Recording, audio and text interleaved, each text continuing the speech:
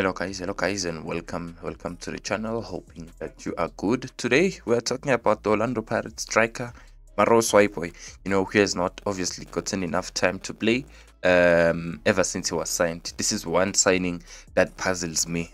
Why did we sign him? Guys, it's a different story for you to like a player and to see a player doing well for his club and sign him. It's a different story though if you not planning to use that player, or if you do not need that player, because I do not see the reason behind this signing.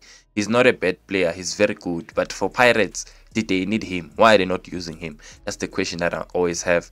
His agent Mike McCapp gives an update about Marou, and Mike McCapp says Uti, it is highly unlikely that Marou will remain with Orlando Pirates, but we are still talking to the club regarding his future. We will find a solution soon. You get that? It's highly unlikely that he will remain with Pirates, but they're still gonna communicate with Pirates and find a solution. So I don't know which solution it's gonna be. Maybe to loan him, I'm not sure, but it's just very sad to see such a player who was even selected to go and play the World Cup, with Cameroon, and he was a regular for Cotton Sport, playing all the games, being the top goal scorer, winning the Cameroonian Ballon d'Or, to just come and be a bench warmer for 2 years.